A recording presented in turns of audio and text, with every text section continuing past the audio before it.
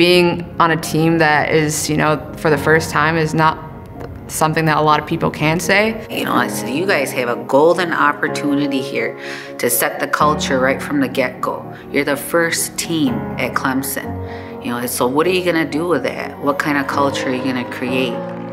One thing I will say, like, not a lot of people like know where it comes from, know the origins. Like, they kind of just play the sport to play the sport. It was very important to me that coming here, they knew like how they were gonna be able to support me growing the game.